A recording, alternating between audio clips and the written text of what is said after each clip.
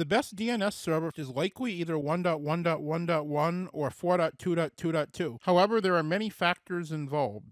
In this video, I'm going to show you how to find the best DNS server for Fortnite India. I will also show you how to manually set your DNS on a PS4.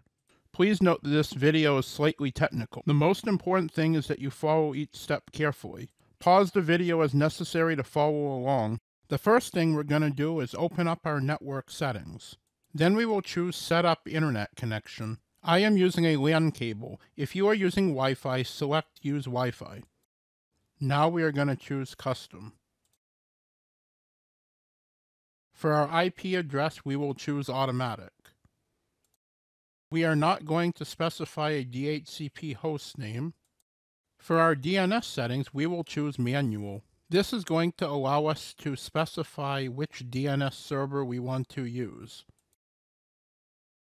This is the screen where you will enter the IP address of the DNS server of your choosing. The next step is determining which DNS is the best choice based on your location. For the next step, you're going to want to jump over onto either a PC or a Mac. I have provided a list of the 6 DNS servers that are going to be best for most people. First, you're going to want to open a command prompt session if you're on Windows, or a terminal session if you're on Mac or Linux. On Windows, click the Start button and type in CMD. Now click on Command Prompt. From here, we will be using the ping command. This command works the same way whether you're on Windows, Mac, or Linux. Start by typing in the word ping. Then we'll type in the IP address of our first DNS server, which is 8.8.8.8, then press Enter. You will get 4 results. Either write these down or take a picture of them. The number we are interested in here is the latency, which is expressed in milliseconds. Your latency may be lower or higher than mine. That is okay. What we are actually interested in is the differences in latency. This will vary for everybody, and your numbers will not look the same as mine.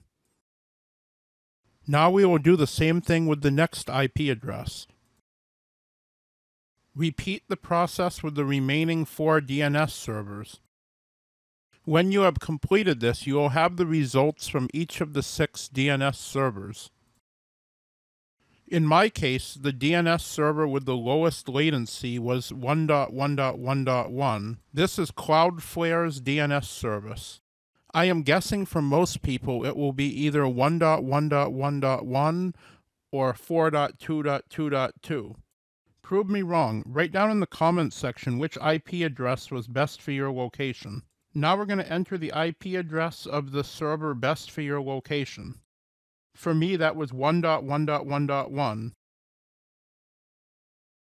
Now we will enter our secondary DNS server information.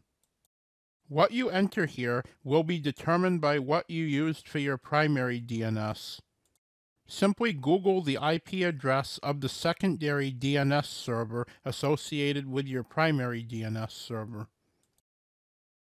In my case, that is 1.0.0.1.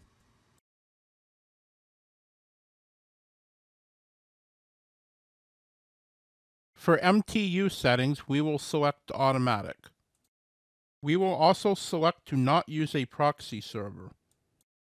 Now we will test our internet connection to make sure that everything is configured properly. Please note that the connection speeds shown on this test are not accurate in any way. Please take them with a grain of salt. As you can see here, our console is now using the primary and secondary DNS of our choosing. The process is now complete. You have now chosen the best DNS settings for your location. If you got value out of this video, please consider dropping a like.